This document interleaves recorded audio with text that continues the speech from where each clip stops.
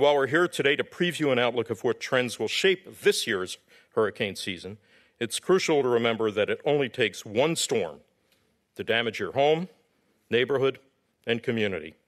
Preparedness is key to the resilience that we need, and now is the time to get ready for the upcoming hurricane season.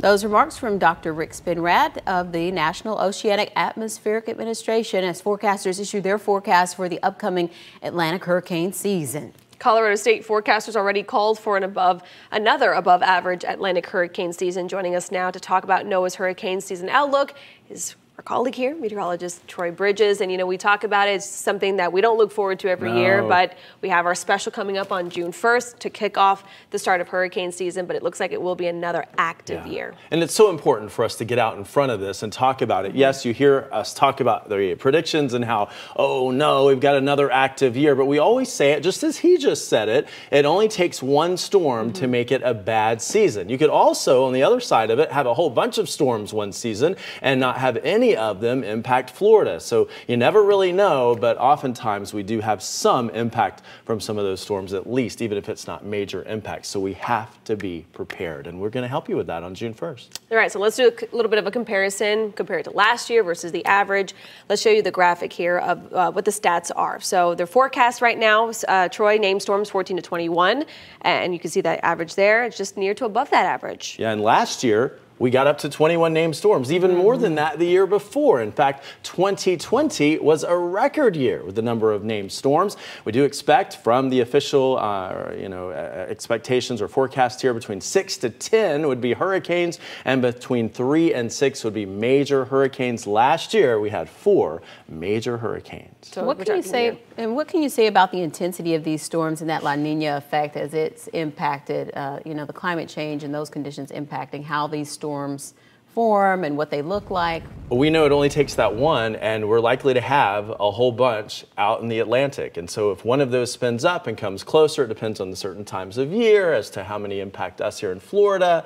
But we're likely to have a number out there to watch very closely. Yeah, and when they do these forecasts, they put a couple of factors in place. The first one is whether it's a La Nina or El Nino or a neutral year. La Nina tends to kind of warm up our waters a little bit, also decreases our shear. So, when hurricanes are, strengthening across the Atlantic, you want waters to be cool, and that's not the case this year as it was. And you want shear to kind of break those apart and kill them before they can strengthen. So when you don't have that shear or those upper level winds, you have more of a chance for these storms to intensify and to be more. And so we have the names too. Do you want to see the names? Yeah, let's look at the names. For this year, we have a graphic for that. And we talk often about which names. We think of Matthew from years past, the M names. But you were talking earlier, Candace, about the I name. We, of course, know that Ida. One storm. We've got Ida that we talked about. But this year, Ian, will Ian be the one that we hate the most? Yeah, well, when it comes to retired names, if storms are retired off the list, this is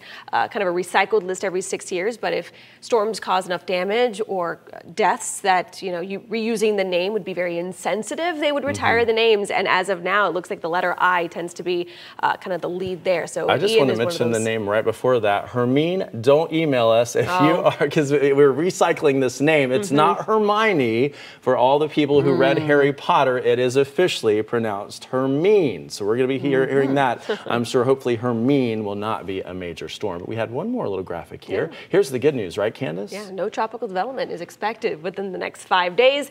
Hurricane season officially kicks off June 1st. And we'll be here to keep you informed well in advance. Thanks, Troy. Well, 1 week from today marks the start of the 2022 Atlantic hurricane season. Be sure to join us on June 1st for an extended edition of our newscast at 7. Our Pinpoint Weather Team will explain everything you need to know to prepare for the season ahead. And so many people are moving to Central Florida, to Florida in general, and many people haven't encountered a hurricane season yet. So it's always good to review this. Yeah, and there's a lot of things, of course, if you're a homeowner, if you're a renter. I mean, we have a full list as well on clickorlando.com/hurricanes. I like to call that our hurricane headquarters, even a downloadable supply list that you can slowly start chipping away when you see items possibly on sale, when you're grocery shopping or you're at the hardware store. It's good to kind of start, getting those because it could rack up a couple, a lot of money if you start really looking at that list. So clickorlando.com/hurricanes.